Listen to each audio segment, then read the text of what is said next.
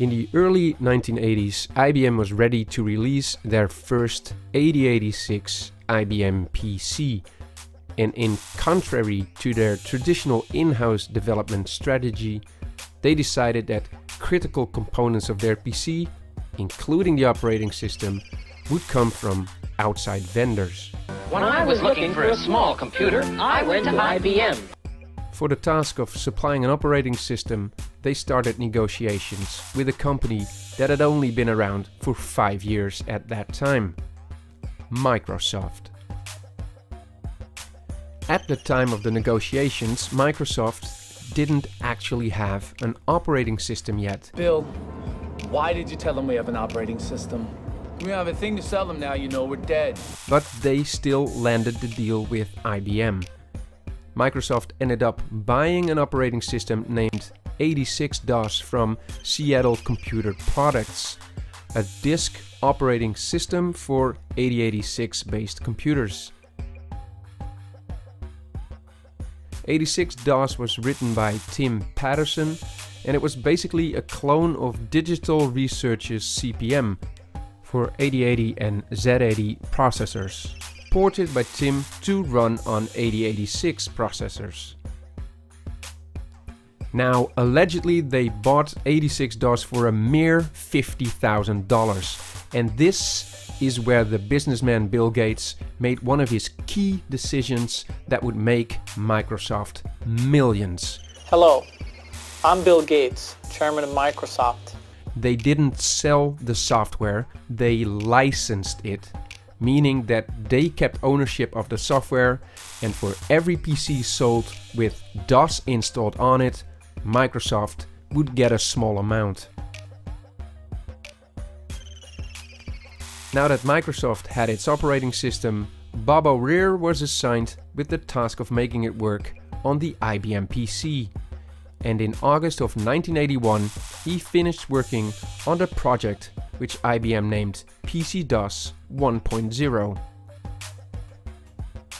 Since Microsoft was the owner of the software, Microsoft itself also distributed the operating system for other PC clones under the name MS-DOS, short for Microsoft DOS. IBM insisted Microsoft also included a version of BASIC with PC-DOS, along with a few simple games to show it off.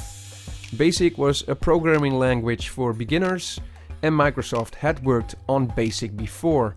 Their first project as a fresh company was developing a BASIC interpreter for the Altair 8800 microcomputer in 1975. They wrote the interpreter without even having an 8800 in their possession, but that is for another video.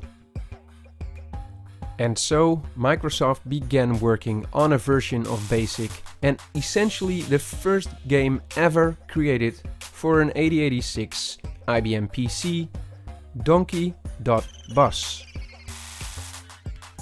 The first version of Donkey was released in 1981, followed by version 1.1 in 1982. Many years later, when Bill Gates was asked who wrote the donkey.bas game, he said, "Actually, it was myself and Neil Thompson at 4 in the morning with this prototype IBM PC sitting in this small room. We wrote late at night a little application to show what the BASIC built into the IBM PC could do. And so that was donkey.bas. It was at the time very thrilling." The source code is only 131 lines long, at least for version 1.1, and really couldn't be simpler. And the gameplay itself? Even simpler. It features you, the driver of some sort of race car, on a 2-lane road trying to dodge the terror of the donkeys. If you think having donkeys as the main enemy is weird, I raise you with Attack of the Mutant Camels on the Commodore 64. Anyway, controls are more or less absent. You press the spacebar to switch lanes and that's it.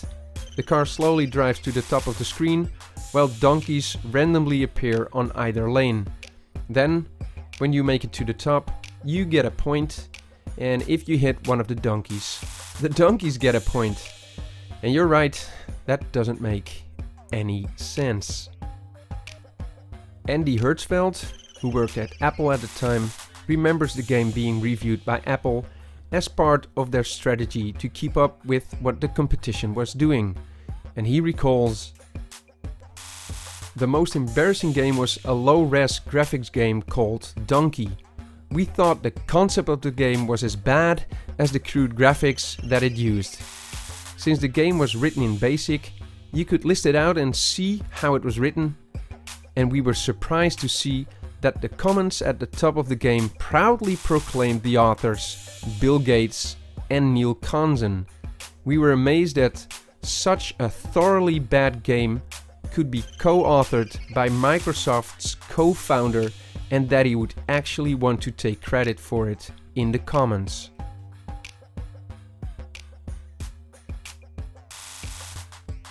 Now granted, the game is simplistic and can hardly be called a game, but it was never written to be a game in that sense of the word.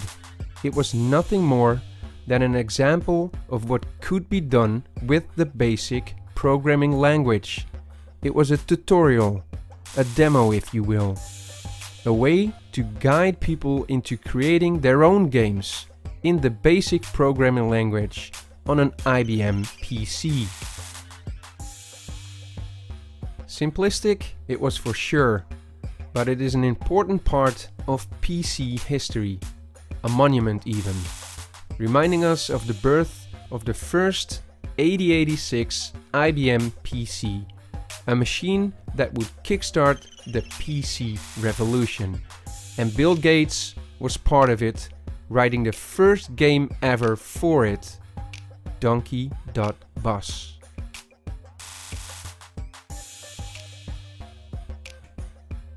Thank you so much for watching, and I hope to see you next time on the Retro Game Couch.